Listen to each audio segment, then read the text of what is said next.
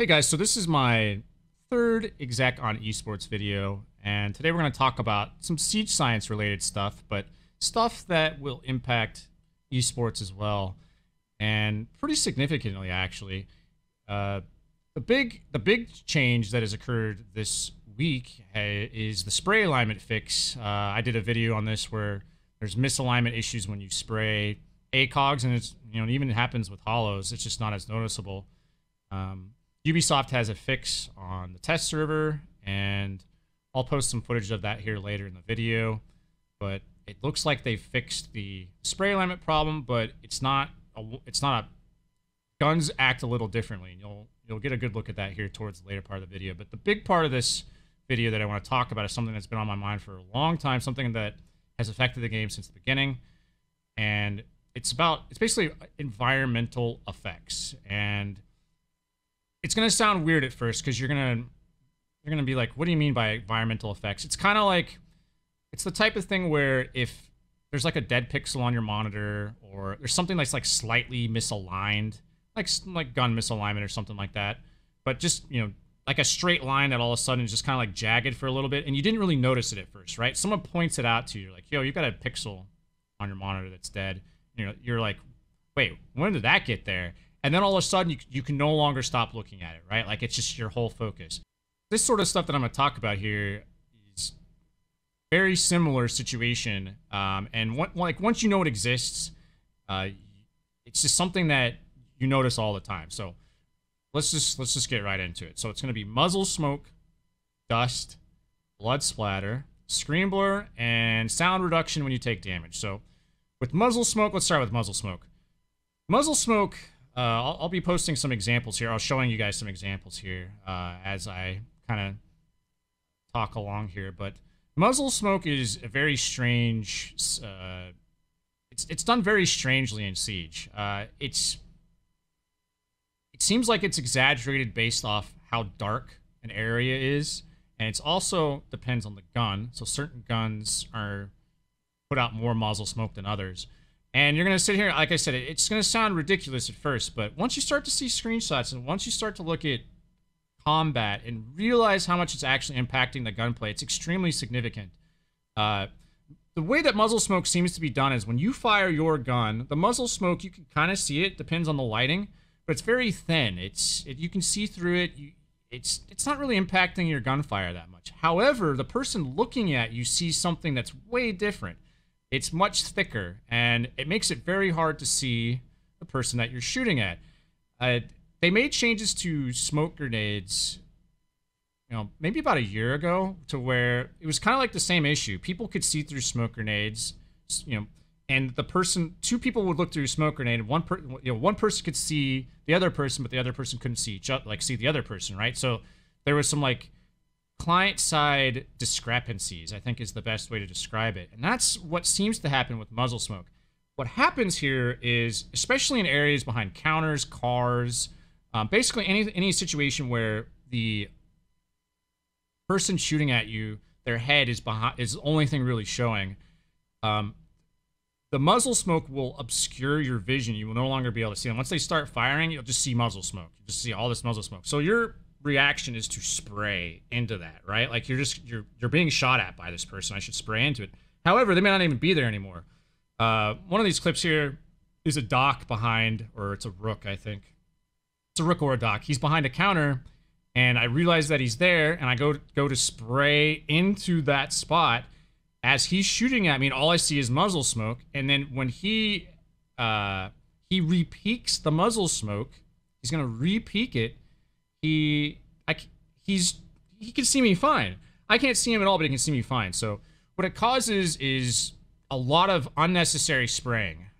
Every player has to deal with this, and it can be extremely obnoxious in, like I said, darker areas, but it's extremely impactful when you only see the person's head, or their upper body. But even in this case, like here's a clip of Ella. She's running out the front door, and she's holding left click on her gun, and I can barely see her. I can barely see her there. That's not what that looks like from her side. It's much more reduced, and you can see through it just fine. But from my side, it's extremely thick. You can see the graphics there. It's very thick smoke. So this sort of stuff all this stuff I'm going to talk about needs to be toned down so that we can reduce spraying at just random stuff, because you can no longer see a person. That should not be in a FPS competitive game, right? Like these types of effects are okay in something that's a single player game.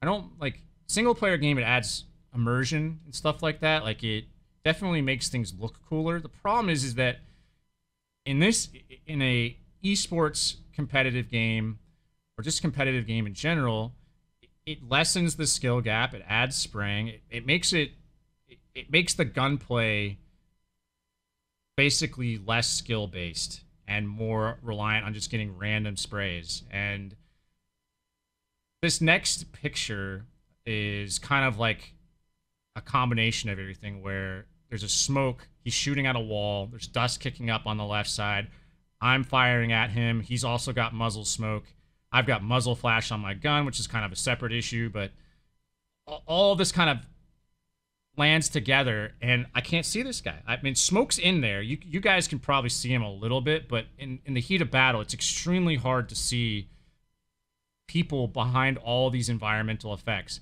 It gets even worse when you start to add blood splatter and screen blur. So my dog's just shaking off in the background. So screen blur happens when you're shot. So here's a picture of what screen blur looks like when you're being shot at, the impact of screen blur, and it's pretty significant. And then blood splatter. So we've got muzzle smoke, we've got dust, all of that will impact gunplay, and then blood splatter. Blood splatter is one of the more unique situations here. So blood splatter, the way blood splatter is done is it's client side only. So your client side only. So when you shoot at somebody and you hit them, the blood splatter will occur, and only you see that, right? So the person that you're shooting at, like if you play the game, you never see your own blood splatter, right? So the person that's shooting you is the only person that's going to see that blood splatter. And what happens is that when you get shot shoulder level, neck level areas, the blood will then go over the person's head and cover their body. Another situation here where they're like, behind a car or a counter or something like that, where you don't see a lot of their body. They could be pixel peeking something. They could be prone behind, like, and only their shoulder and their head sticking out. There's a lot of situations where this occurs. What happens is that the blood splatter will then cover their entire body, or cover the body that you can see, and you can no longer see what you're shooting at anymore. So what do you do in that situation? You keep spraying. You just start spraying because you can no longer see the person, but you know that there's incoming shots coming at you, right? So you just spray. All this stuff needs to be toned down. It's been in the game since release, and it promotes just spraying. It doesn't promote skill-based gameplay. So my recommendation, muzzle smoke, dust, blood splatter needs to be reduced significantly. I would not remove it completely, but it needs to be reduced enough to where it's not covering up entire bodies or entire heads, and it's thick enough to where you can no longer see the person you're shooting at. This goes for blood splatter and muzzle smoke. Blood splatter needs to be reduced to a point to where anything that's not a headshot needs to be reduced significantly to a point to where the player can see that they're shooting somebody, but not to a point to where you shoot someone in the shoulder at distance and it covers their entire head and you can no longer see them. And then headshots should be the only thing where there's just a obscene amount of blood. And the downside of something like that is you might shoot someone in the head and then it covers a person behind them, but we're trying to it's a middle ground here at this point, is to reduce it enough to where it's not impacting fights as significantly as it currently is at the moment. Screen blur is the same way. Screen blur, you can take 10 damage from a shot and your screen goes completely blurry, and the effect of that is basically being stun locked. You're being stun locked because someone shot you for 10 damage or something like that, right? And it also is impacted by if they get the first peek, right? Like they get the first shot off, and now you can no longer see them. It's much harder for you to spot them, spot the player, and then you start spraying back, right? You start spraying back in the vicinity. Muzzle smoke kicks in, blood splatter kicks in, and you're just spraying at this pile of environmental effects. That's what it gets down to. So all this stuff being toned down would increase the skill gap in the game significantly and allow players to see each other when they're in gunfights better. Like, I mean, I understand the immersion side of things, and I understand cool looking effects. I get that. But in a competitive esports game, people need to be able to see each other when they're firing. There's already enough visibility issues, like with dark corners and stuff like that, like people meshing in with walls and because based off their clothing and stuff. So you shouldn't be at a situation where you're actually now in a gunfight. You both can see each other, and then once that gunfight occurs, you can no longer like one person can no longer see the other, or both of you can't see each other, and you just all start spraying. It's not a good situation for gunplay at the end of the day. The other thing is sound reduction. So I think if it's either 20 HP or 25. I don't know the exact number, but when you drop below a certain HP, your sound goes out for a certain amount of time. And the odd thing with that too is that you can lose your sound, and I think you can get shot again, and if you don't die, your sound goes out again. So again, these are all like immersion things, right? Like sound reduction when you're being shot at in a single player game adds pretty intense immersion, right? Like you're fighting a boss, or you're fighting like this horde of whatever zombies or something like that. Just insert a game here, and you're low HP. The game is like letting you know, hey, you're under pressure, man. You got to heal. You got to go do something. In Siege, there is none of that. Like what you're gonna, if you have no sound, you just kind of have to guess what to do, right? Like it's not a single player game. You don't have any health kits or something like that. You're just like, oh shit, I'm low, I need to heal, right? So sound reduction, I think should just go completely. I don't mind some sort of effects that cause sound to, I don't know, something to let you know, hey, you're low HP, because that's what it's effectively doing. Is it's like letting you know, man, you're in trouble. But getting rid of my sound completely to where I can no longer react is not going to let me react in a proper way, right? So especially when you're taking shots that are coming in, your screen's being blurred as well. So all of this stuff kind of falls under the same pile of something that has been on my mind for a long time, and I'd like to see changed in a competitive game. I feel like Ubisoft is behind when it comes to a lot of the gunplay elements. Like this is just the beginning of stuff that I want to talk about.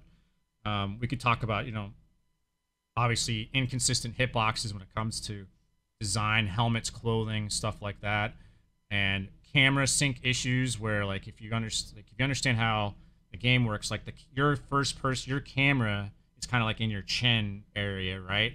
Well, players, when they get shot, their heads move. You ever been killed by someone who's like leaning all the way to the left, and you're like, what the hell is that guy doing? Well, that's because you shot them. The animation caused them to turn, but on their client, they're not being knocked around. Their camera's not being knocked around. So where does their camera go?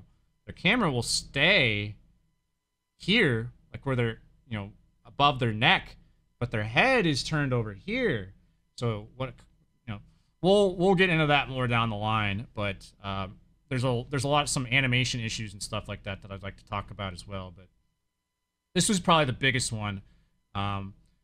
Muzzle smoke, dust, blood splatter, screen blur, and the sound reduction. I'd like to see all that toned down. I want players to be able to get into fights, and I want skill to be the reigning factor on most gunfights, and not just people spraying at each other.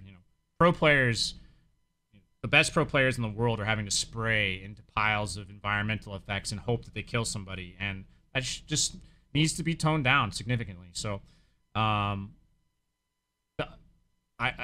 hope I got that point across, and if you guys kind of feel the same, leave a comment and let Ubisoft know that this stuff is impacting your game, because I think they need to be told that you guys want the change. And So give them your feedback and let them know, hey, that you'd like to see some of this stuff change. So the other big topic we were going to talk about is the spray alignment fix. I'll show you guys some footage here where this is on the public server. This is kind of what it looks like when you're spraying at a wall, and the recoil, and then the fix. So the test server recoil it's more vertical initially, and it's not as much side to side, more vertical. And with ACOGs, I noticed that there's a hard tug that you feel it. It's not the same like on the public server, so you definitely feel it. But the biggest part that they've solved is the bullets are no longer misaligned. Like your bullets are hitting right where your crosshair is. It looks great. So they're testing that right now on the test server. I don't know when that's going to go live. I don't think it's going to go live right away. I think they're still trying to get feedback. So I did a video on that. I'll post the video link in the description below if you guys don't know the issue, because this is kind of like in the same area of muzzle smoke and stuff like that. People don't know these problems exist until they're kind of pointed out and mentioned, and then you're like, oh yeah, now it makes sense, right? Like now, like how many times you've been in a gunfight and you just like all of a sudden can't see the person. You're just like, what the hell happened? And you go back and look at your video. Sure, sometimes they're like pixel peeking you, and sometimes they're not on your screen. It's a netcode issue. But a lot of times it's just you can't see the person. They're behind muzzle smoke. They're behind dust. You get shot at and your screen goes blurry and you can't react. So that's why that's a really big one. But the spray alignment issue is definitely a good step in the right direction. But at the end of the day, this type of video I want to do more of, because I really think Siege is a great game. At the end of the day, they've got a very innovative game. We could debate the operators that are coming in, which that's a totally different discussion. But at the end of the day, Siege is a very innovative game that's bringing a lot of new stuff to the table, and I want to see it succeed at a competitive level, esports level. And the stuff that we're going to continue to talk about, I think, would not only help that, but even casual, like just people that are playing the game normally, like they need to be able to see the person that they're shooting at better. And right now, it's kind of a mess. It gets, it can snowball to where it's extremely hard to see. And some days I'll play Siege and everything's fine. Like I'm seeing everybody, all the gunfights like are clean. And then the next day, it's like every gunfight I get into, I'm not seeing the person that's shooting at me, and it's because of these environmental effects. A good chunk of it. Smaller chunks are netcode and pixel peaks and stuff like that. So if you guys like this video, let me know. I plan to do more of these going forward. There's a lot of stuff to talk about when it comes to Siege, game mechanics, and stuff like that. So hope you guys enjoyed it, and thank you for watching.